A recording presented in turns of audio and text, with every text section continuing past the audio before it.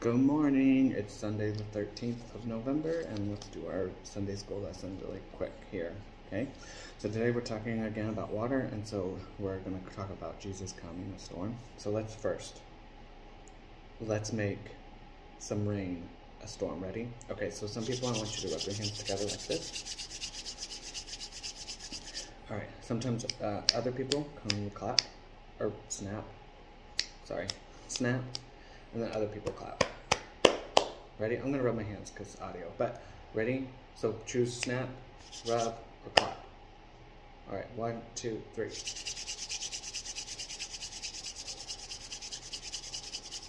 Oh, that sounds pretty cool, doesn't it? All right, isn't it neat that we can just make a storm with just rubbing our hands together and snapping? All right, so have you ever been caught in the rain? We live in the PNW, so I'm sure you have. It's kind of just something that happens. But sometimes we're stuck in storms like thunder and lightning storms, especially where I used to live, which is in Missouri. They have thunderstorms, lightning, and thunder all the time. So we're going to talk about in Mark today when the disciples and Jesus were caught in a storm. So we're reading from Mark 4, 35 through 41. Late in the day, Jesus said to his disciples, "Let's cross the lake to the other side." Jesus had been teaching the crowds from a boat, so the disciples left the crowd and took Jesus just as he was. Other boats came along. Huge winds arose and waves crashed against the boat, so it nearly sank. But Jesus was asleep on a pillow in the back of the boat. The disciples woke Jesus up, saying, "Teacher, don't you care that we're drowning?" Jesus got up and ordered the wind and the lake, "Silence, be still." The wind and water calmed down. "Why are you scared? Don't you trust me?" Jesus said. The disciples were overwhelmed with awe and said, "Who is this, that even wind and water obey him?" That is a pretty cool story, isn't it? So let's think. Why do you think the disciples were afraid?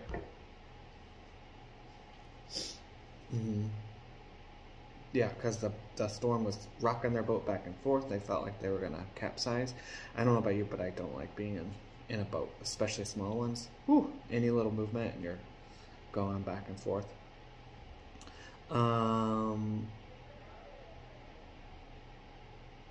And how did Jesus respond when they said they were afraid?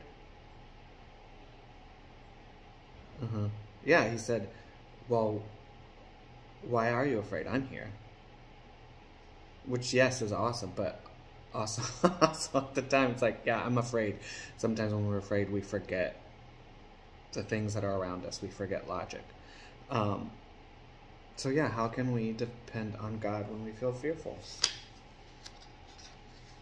Praying to him, to them, yes.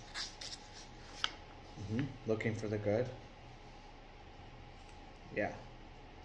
Okay, let's pray, and then we're going to do a really quick watercraft. All right, ready?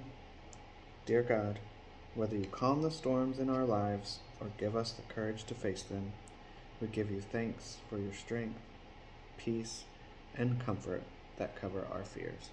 Amen. All right, so really quick, we're going to, you need a snack-sized plastic bag, some toothpaste. Hopefully this is blue. It looked blue on the container. And then stickers, because we're going to make a sea. Isn't that exciting? Ocean bags is what they're called. So we're going to put a little bit of toothpaste in here. You don't want to get too much because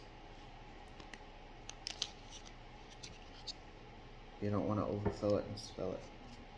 All right, so get the air out.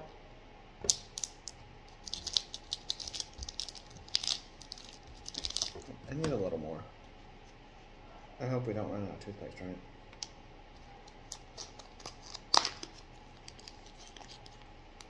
Good squirt. Boop.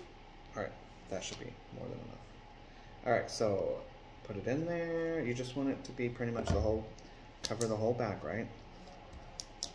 And then you're just going to squeeze it around until it fills most of it. Alright.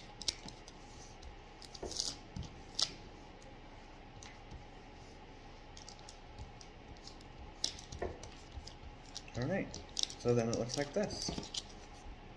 If you have more toothpaste, obviously you can put more in your bag than you want, but I don't want to make too much of a mess. And I need to leave some toothpaste for the kids.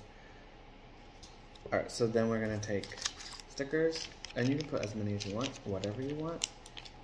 And we're going to put that on the outside. And it's going to look like an ocean. I just did 3. But look, see?